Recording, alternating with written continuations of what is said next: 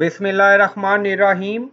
Assalamu alaikum. My name is Hassan and today we are going to verify Google verification code in Webmaster tool in Yoast SEO plugin in WordPress. Before starting work, it's my request, please subscribe my channel. Thank you. Now back to our work. Now we are in add plugin section and now you see Yoast SEO. So I already installed this plugin. So install this plugin first and after activation scroll down on left side you see Yoast SEO and then click on general.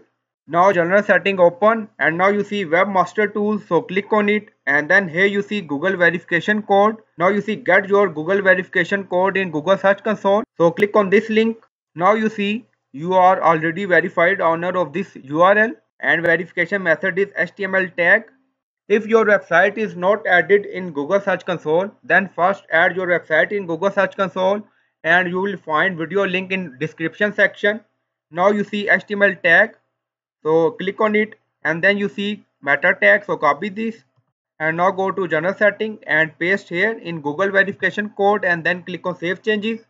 Now you see setting save and Google verification code added. And another way is to found Google verification code is go to Google Search Console. Now on left side you see settings, so click on it and then you see ownership verification, so click on it and then scroll down you see domain name provider, so again click on it and then here you find code. Now you see this code, copy and paste here. Now you see same code. So in this way you can verify Google verification code in Webmaster tool.